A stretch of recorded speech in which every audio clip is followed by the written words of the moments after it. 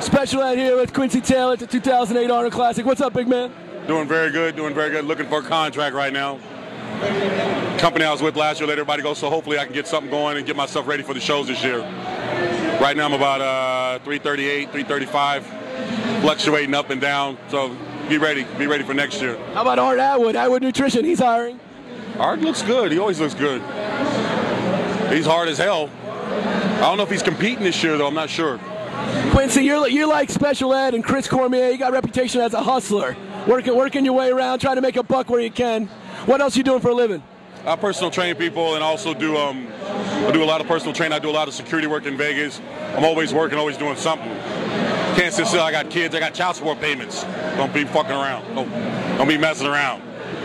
I got 5 kids to feed. Yeah, basically. Now I got 3. 3.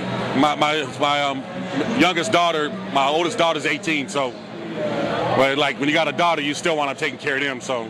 That's what you want. You want to get all those kids over 18, right? Yeah, you want to get them over 18, but that don't mean you have to stop taking care of them, especially the girls, unless you want them dancing on a pole somewhere. Quincy, we know you were in Planet of the Apes. What other movies have you been in? Be Cool. I did Be Cool. I did over 15 commercials. I did the comebacks, but they cut my whole thing out because I guess they were mad, making fun of Barry Bonds. Go figure.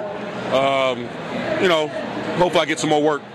I got 2 scripts on my desk right now, so I'm looking into some new stuff coming up. Next 3 months, I'll be starting production on something else. Now, when Hollywood says they need a 6'4", 320-pound black man with muscles for a movie, how much competition is there? There's no competition for me. Usually when they want someone as big as me, that's why they call me. I mean, it's not like I'm going to be playing Othello anytime soon. The niche that I'm in is like that big, and when they call guys and they want someone big and they want them brown, there's not too many guys that are going to show up looking like me. Most of the time, if they do, they're really fat. Oh, they're really like me. Most of the time, if they do, they're really fat.